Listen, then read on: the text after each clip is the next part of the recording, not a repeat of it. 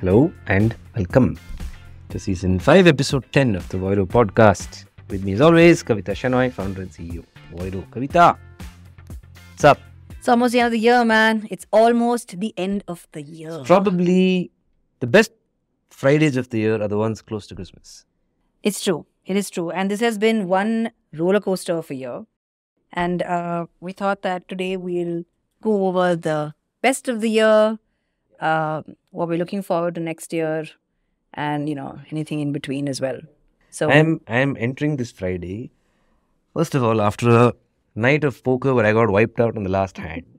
Near wiped out, which was quite tragic. And two, I have finally brought this great mic back to the office. It has been in my house for a few months. It traveled with me to South Africa. And I was telling Santosh I did it only for him. And I thought about Santosh the entire flight. Santosh, has anybody to the thought southern of you hemisphere. like this? Huh? Because it Has didn't fit. anybody thought of you like It this? didn't with fit such, in my luggage. And so I had to fervor? carry it in a little bag the entire time. Santosh does not win his wife. And on the way there, Two Niju boys was- and a Niju was- podcast mic. Yeah, on the way there, Niju was with me, so I made him carry it. On the way back, I had to carry it. So everywhere, I was just like, Santosh. Not it. Yes. Before we dive into the little retrospective we want to do on this year, what are you watching? I just finished watching the Christmas special or Christmas episode of Virgin River. I know that's a very controversial disclosure, but it is a really nice show. I mean, I like it. I think it's like it's super random and it's easy to watch and it's got great views, and I want to go live in Virgin River, but I watched that, and this time they've broken it up. They broke it up, right? They dropped an entire season, and then they had this Christmas special Okay. that came out later. And I see that happening with a lot of other series as well, to keep people hooked and to keep them also to have like something to be some kind of a breadcrumb for the next season, and so that it doesn't just drop off, right? So it's and they keep it contextual. So I'm sure they're going to do it next year a lot more. I remember a lot of shows did this during COVID, where they would get the stars together on a Zoom call and do like a little like fake episode. Correct. Of some. They did Father of the Bride. They did they did a Zoom call edition. Oh man, that was serious nostalgia. COVID just made everybody stop and pause and think of the glory days. Yeah. And bring everybody back. Yeah, fantastic. I am watching Full Swing on Netflix. What is that? Please don't tell me it's something about swingers. No. Swingers are a different type. No, so it's like Drive to Survive. Right. It's about F1. Full Swing is about golf. But And don't it's they about play the with PGA Tour.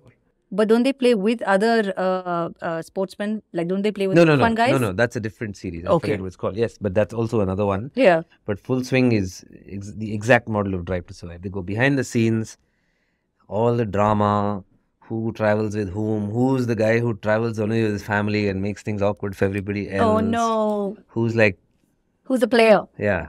Who's throwing their clubs in the locker room. It's great. And this was the year of Live Golf, the upstart league. And so they have, this is a fun show.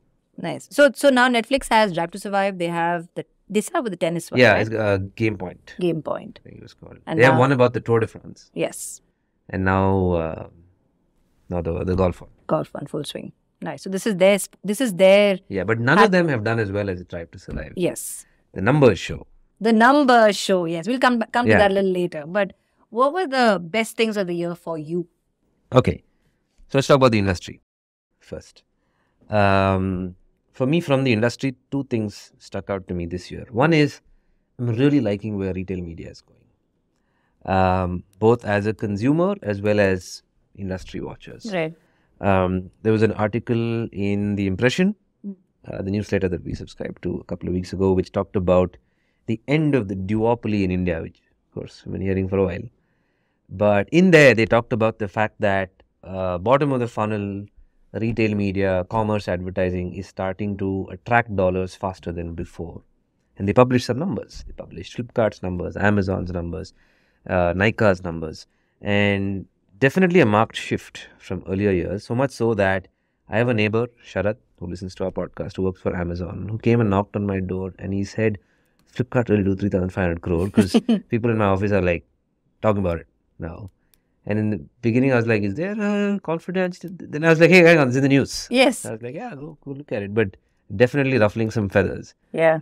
But I feel like even as a consumer, like I'm now starting to see ads and enjoy them as part of my retail experience. I'm actually looking for products now and scrolling down and seeing what the other sponsored listings are. So my relationship with ads is now sort of taking a turn because I've always talked about how I hate ads. I went to South They've Africa and gotten talked to you, about how I hate Anand. ads. They've gotten to you and they have trained you, and now there is no point of return for That's you. it. That's it. But one is that, and two is on the very personal front, connected TV. This is the year I got connected TV. Yes, of course. Yeah. What about you?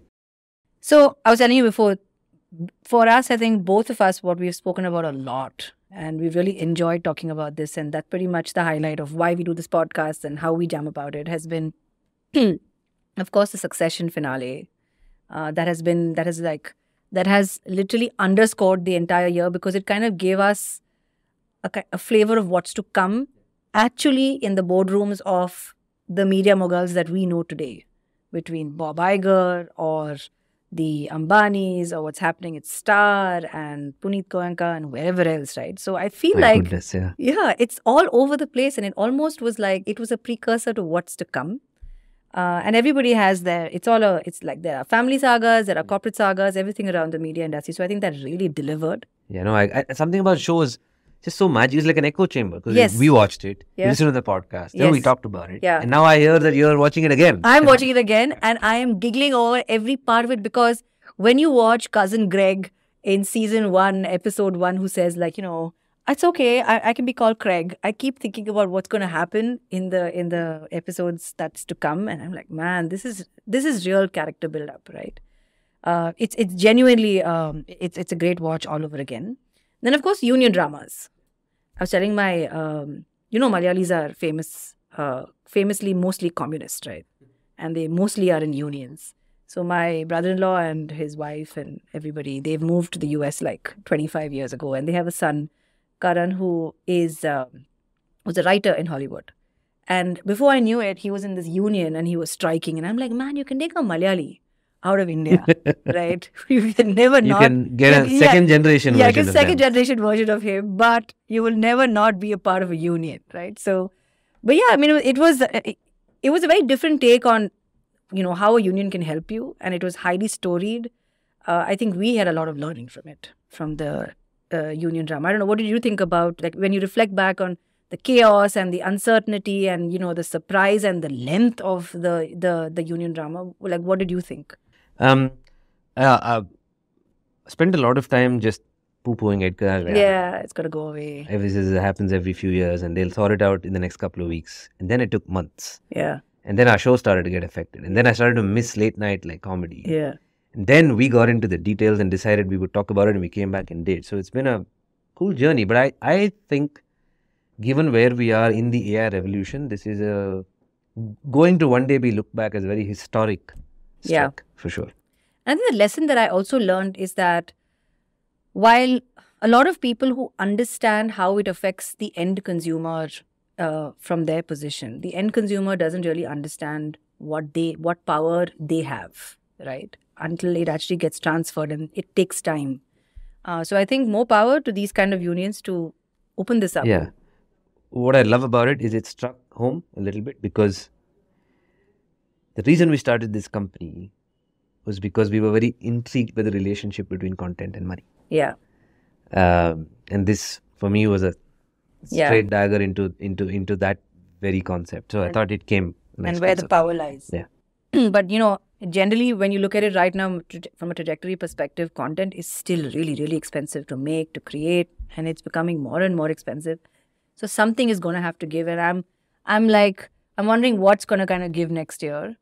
Then the other one were the merger sagas, right? It's a little bit more on the Succession side, but what happened with WPD? We started off with David Zaslav coming in and like cutting everything down and taking things off the floors to doing a whole bunch of other things that we thought was odd. Him, and then over here in India with Z and Sony. Not yet done. Not yet done, yeah. And it's all like still up in the air, but it's still very much out there in the open. And while we all talk about consolidation, like we were talking about it earlier, we didn't know what the impact of consolidation is going to be. So people are losing jobs. There is confusion in the market as to how to buy. And there's a finite amount of advertising money, if you look at it, especially in India, right? It's not really growing it's growing like 13-15%, etc. But it's not like, it's everybody's going after the same pie. Yeah. So there is a lot, just like the unions are kind of that uncovered and peeled open. I think even these mergers will also be a big eye-opener as to how the industry operates as well and what all gets affected. What do you think about the mergers? Social media has shown us that no matter how many people come and go, industries that have a huge barrier to entry of some form, either it's distribution or scale or money, will eventually consolidate, and there will be a handful. I'm wondering if we're going in that direction, because for a while, 3-4 years ago, even in like our conversations, we just kept talking about choice. But I think companies like Reliance are having the last laugh because they have the coffers to do this. So I'm trying to think about where this is going to go, because much like social media, if eventually we are going to land in maybe 2 or 3 key players, foundational AI is moving in that direction. Social media is moving in that direction. It appears that new age media is also moving in that same direction. I'm wondering if that consolidation of choice is good or bad for consumers. Because if I think about music, for example, it's the same, but I don't feel shackled. I actually feel like it gives me everything. I don't need more than 10 seconds to like have a earworm in my head and like listen to it. Yeah. Right? It doesn't matter which platform, they're all the same. Every time we listen to a podcast, what do they say? They're like, subscribe to us everywhere. Right? So it's become very easy to just publish everywhere.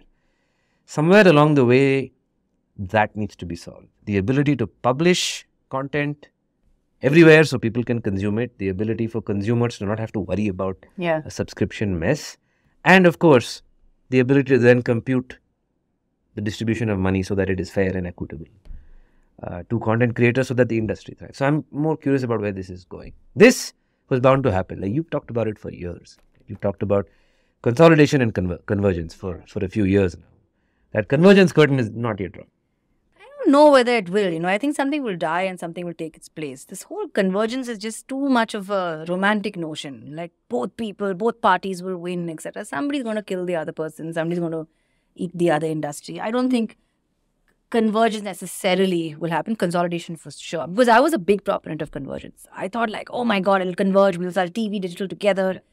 Not realizing that the common denominator is not going to change drastically, right? And also audiences are pretty much the same.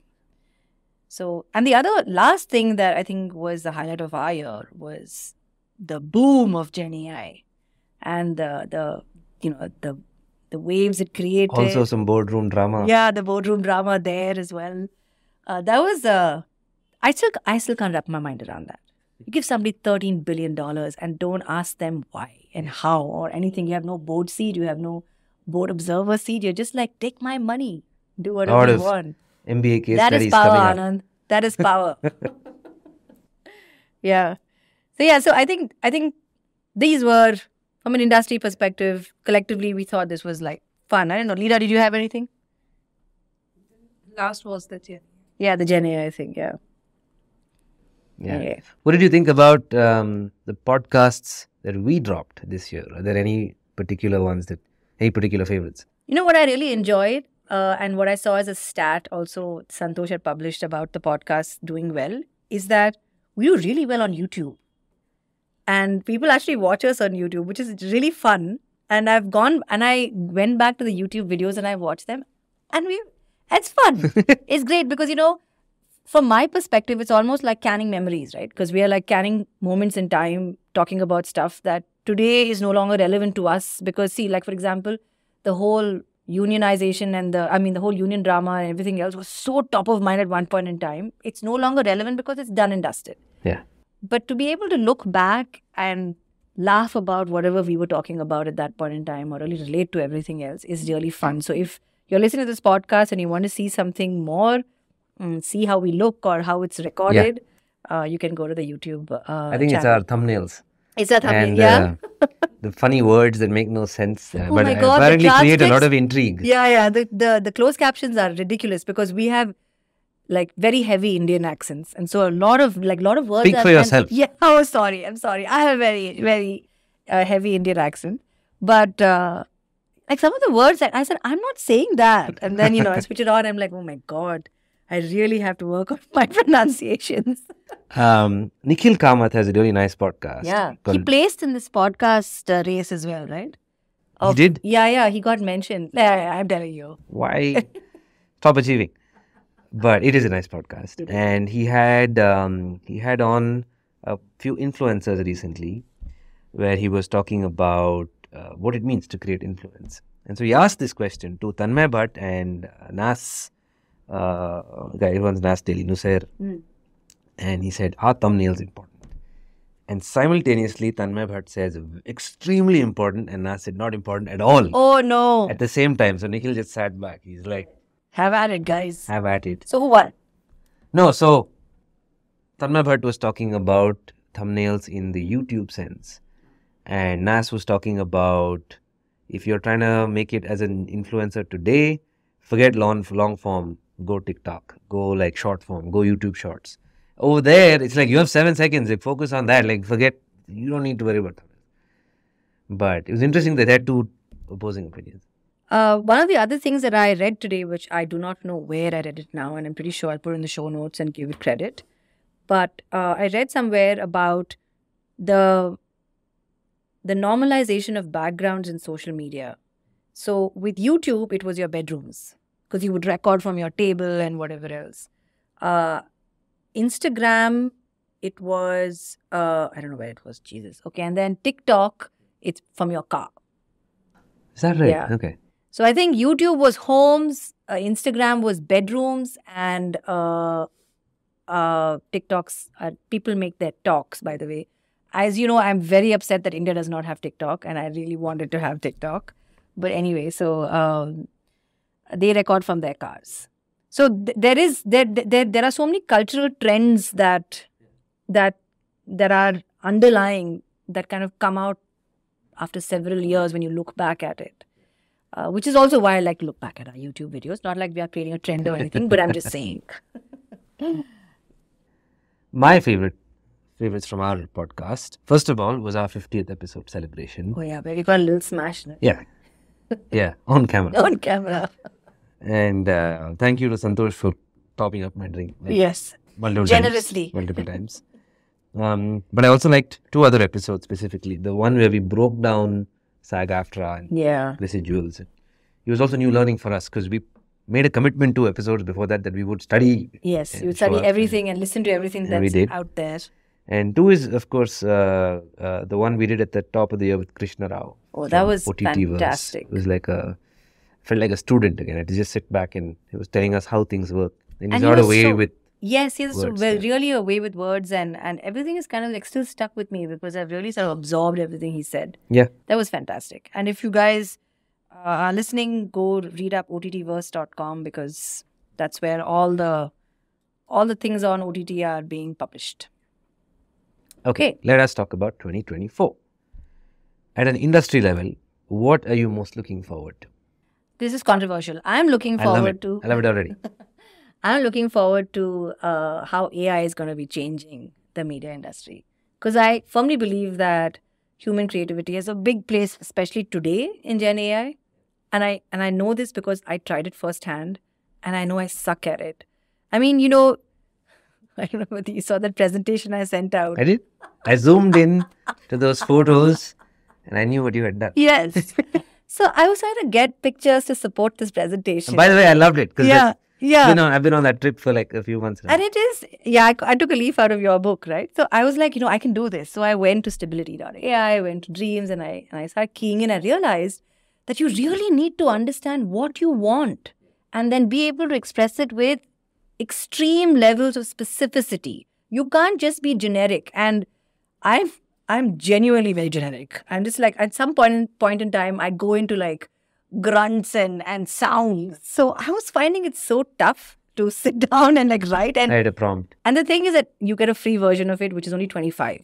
Okay. And every time you say something and it gives it back to you, you're like, oh, is that what I said? Yes, that is exactly what I said. And it looks rubbish, right? And so there was a lot of like pressure and tension because I didn't want to lose the 25 in experimenting and I wanted to get something out of it.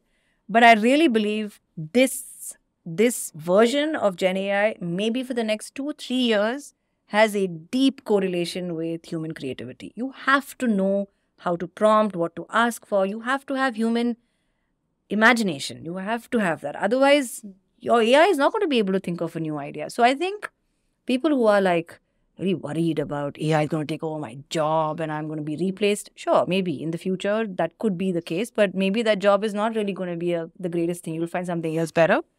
But for the next 2-3 years, you definitely have a equal, if not bigger, part to play. So I feel like next 2-3 years will be like a hybrid workplace for us. We'll have like AI plus human workforce, and we'll be investing a lot in tech with AI. So that's exciting. No, it is. It is. I initially looked at AI tools and thought that, oh man, this is going to really like crash the time. Because when I make PowerPoints or decks, slide decks, I usually do it at night. I usually do it with a movie playing on a second screen because I don't know. That's just how I've always done it. And so it will take me like 6 hours to do it. Yeah. Okay. And I'll finish up at 3 in the morning and feel like really chuffed myself. And then I was really happy because I said this 6 hours is going to just crash to like an hour max, right? And then I spent 5 hours playing around with these stable diffusion models, trying to get the prompt right. In the middle, I ran out of things. I put a credit card, I paid. I've done it. I've copied other people's prompts and tried to like mess with it. You and me both. But yeah. I was like, this is not going to be magic. And while the narrative around AI is almost, it's magical, it isn't. Also, today's news, which I read in the Signal, was that OpenAI has signed up with publications like Axel Springer and stuff to make sure that they are aggregating their news. Earlier, they were just crawling them without permission. I think they are trying to avoid legal. Why are you laughing? No, because it's like we've just all been given a new toy. Yeah. It is. For sure. And at one point, I was like screaming at the laptop. It was like 1 in the morning and Varsha I didn't came ask out you this. from the room and she said, "What's going on?" I was just like, AI. Just let me be. He's like, yeah, because I was like, I did not say this. And I'm like, oh, I actually did say this. So it is very literal. And so, like I said, specificity, the ability to create prompts, ability to understand language, being creative and making sure that your adjectives are far more defined, which I think that, ChatGPT will probably help you with, say, if I want something said better, it probably will be able to give me a better version of saying the same thing. The other thing I think AI will actually give us, and then it'll be bad for us. Initially, it'll be fantastic. And then it'll be like, what is going on? Is where we are today with our children is the paradox of choice. Because when you start collaborating human beings with AI, one idea can be turned into 15. Like we tried to search for a feature name, if you remember, and it came up with like 25 every time we gave it one. And so it's going to create that same circle of chaos. Like today, there are so many things you can do to make a living. What are you doing with it? Some people are just like paralyzed because there are so many choices. But I think initially it'll be great because we'll have a lot more choices. In the long run, I feel that kind of blow back in our faces. What do you think? You're again looking like you have something interesting to say. No. I agree. I'm also excited to see how it plays out, but it's definitely going to have a huge bearing on our industry. Yeah. This year alone, I think we'll leapfrog. Now, I don't know if that will stabilize or we will leapfrog again. Sure, we will. I've seen some incredible videos that have been created on Midjourney plus. Videos, yeah. Yeah. Midjourney is not AI, not video, but there's another platform that creates video as well, which I forget now. But it's incredible the kind of creativity that's being unleashed on the internet, and they're reimagining brand videos for shoes and stuff like that. So it's beautiful. So I'm really looking forward to the nice part of AI. I'm pretty sure that we'll be inundated with the junk as well, which is fine. I'm sure that how you have learned to like ads and look forward to them, we'll learn to ignore them. What else? Okay. I have a controversial opinion of my own, which is what I'm really looking forward to this year is to see how AI and advertising impacts two big elections, Oh, yes. India and the US. Yeah. Because 2016 was Facebook's fault. 2020 was Twitter's fault in opposing directions in the United States. And of course, the last 2 or 3 Indian elections have proven that politicians can be media and technology savants. Yeah. Because they really play the game right. Regardless of the rhetoric and the message and the polarized nature of our political opinions today, I'm wondering what that will be. Because AI is obviously now changed the game. So we're going to have deep fakes. We're going to have new campaigns. Twitter is now something else. Facebook is kind of dead in the water. We have new age platforms that are all looking at live commerce. What is this going to do for possibly the 2 most important elections in the next decade? I genuinely think these are the 2 elections that will be very important for the next 10 years and possibly forever, because the next 10 years are when we must solve some critical issues like climate change. So this, for me, is the application of our industry that I'm very curious to sort of... Yeah. Is there anything that we can do about it, like as regular human beings? Because now I noticed on Twitter and stuff. Vote, yes. For those who don't, that's where you start. Yeah. Yeah. Yeah. So I saw on Twitter that, there is a notice that comes in that says that this picture has been digitally altered. Oh, okay. So, I mean, I can imagine that, and it gives you a link to the original picture as well. This was about these people standing on lettuce. Have you seen it? This is the newest thing. Oh my God, they're just standing on lettuce, and that same lettuce is apparently used in whichever burger space that they are at. Anyway, so yes, so AI in elections, a big deal. But, historically, every single leading political party has used the flavor of the day from MTV, from Bill Clinton's time, right down to Facebook and Meta through to Trump's time, right? So India, I think, will do something legendary. I don't want to sit back and wait for it, but like you said, start by voting right. That's definitely very, very sound and sage advice. The other thing I would like to like to see some change on, and this is something that we spoke about ad nauseum. It's not a point in time, but it's a period of time of change. So in CTV and linear, there's definitely going to be a bridge that needs to be built, a journey that needs to be had. The industry that needs to come together to find a common metric or a way to buy, or because the way to measure and the way to do a post evaluation is, I think, pretty much sorted, because you have data to prove it. But how do you choose? How do you buy? Where do you place your bets?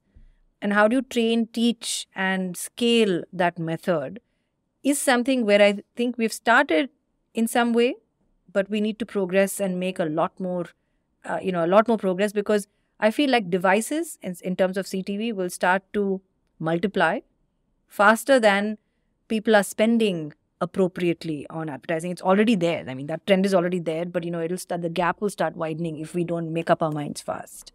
And that really requires collaboration with competitors and between competitors and between industry rivals to arrive at something where they are protecting a common pot. So that's something that I'm looking forward to with CTV. The other thing I'm looking forward to is e-commerce finding its space, right? It's always been like bottom of the funnel advertising, people like driving only transactions and stuff like that. And you have said that you're looking at sponsored posts below the post that you've been shown. And Anil the other day was talking about how he believes that we need to have an ad wallet, right? He has believed it for some time. He's believed it for some time. He's trying to pitch this to us many, many times. And I don't know whether we'll do it or somebody else will do it. But I'm just trying to find whether anybody else is talking about this. But Cred is doing it in some way. When we talk about an ad wallet and I don't know whether you do. Do you save some of the posts on Instagram for yourself? Under saved? Tons. Yeah. And then do you categorize them into, yeah. So these kind of things we're doing on different platforms. Like we are doing stuff on Pinterest, we're doing stuff on Instagram. But I very rarely come back to it unless I'm shopping for somebody or it's the season to shop or I want to buy something. So I've gone back to that list. But if there was some way for that to be able to remind me that I wanted to buy something, or for that to be used as information by a brand that I like, and I've given permission to sort of read this so that they can give me more options, etc. That ad wallet would be phenomenal, because then it would be something that I'm giving permission for people to actually sell to me. It's like walking into a store, and when a salesperson says, "How can I help you, ma'am?" and you say, "I'm looking for XYZ," that salesperson pretty much travels with me for the entire journey of my internet experience. I mean, I know I'm just being like this is like a major fantasy right now. But I don't think so. I think it's interesting if that happens. Interesting, yeah. Yeah. So this Because ad, we all do it in our own like crude Yeah. and rudimentary correct. fashion. Yeah, we are all trying to solve it in our own little ways, but I wish there was like a bigger solve Like if for I it. see an ad that I like now, I like either I save it or I quickly like send it to somebody. Correct. So it's in my history, my Correct. conversation with that Yeah, person. yeah, absolutely. And the other thing is that just like the duopoly that we have, we will soon have large e-commerce marketplaces that will pretty much be like wholesale markets, right? Where you can go and stock, and then from there you start sort of retailing from there. The Costco of e-commerce. Exactly. Yeah. And today you have influencers who are setting up stores of different types where you can go and attribute yourself to that sale. And I follow these influencers because I believe in these influencers, or I like them, or like their style, or whatever else. Which is almost like my salesperson, but not quite. It's not as transactional. An influencer at the end. It's like a speaking magazine, right?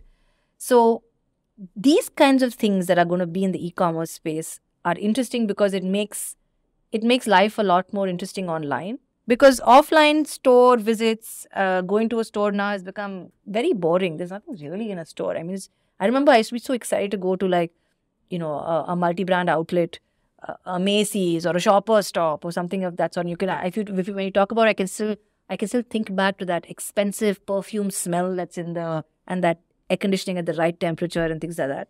That's not really cutting it anymore. I agree with you. I think e-commerce is coming of age. Yeah. It's a fun time, as always. So did you see the Netflix? I did. I saw what you had put up on our Slack channel yesterday, and then I went around digging for it because I heard some murmurs about Netflix, but I didn't pay attention. And then I went down that rabbit hole. I also downloaded a spreadsheet. Da-da-da-da. Even I. So I Ted was on the road. Sarandos' spreadsheet. Yeah. So I was on the road, and this came out, and I saw the PR. I saw some tweet about it, and I went to Netflix's link, and I saw that they say they spoke about how they're committed to like releasing these views and all of that jazz and download here.